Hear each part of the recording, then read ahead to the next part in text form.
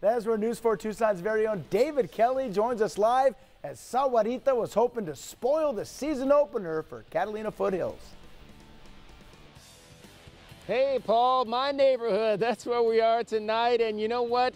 It was Catalina Foothills tonight having to play this ball game without their head coach, Darrius Kelly, who missed the contest due to non-COVID-19 related reasons. So, defensive coordinator David Class stood in, and let me show you what happened when the lights went on.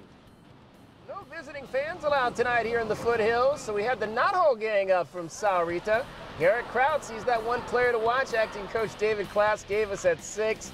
First offensive play of the season for the Falcons, Eden Bay.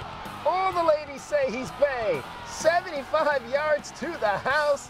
Catalina Foothills goes up 8-0.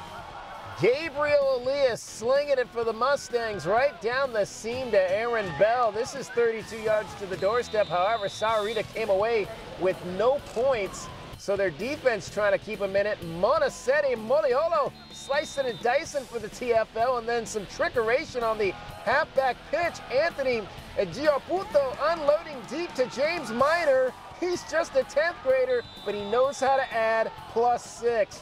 Mustangs, though, would miss the 2-point conversion, and the Falcons defense, Luis Perez, just absolutely clobbering folks. Catalina Foothills opens 2020 with a 14-6 win over Sahuarita. So, Paul, it's a happy night up here in my neighborhood as the Falcons get the win. I'll send it back to you in the studio.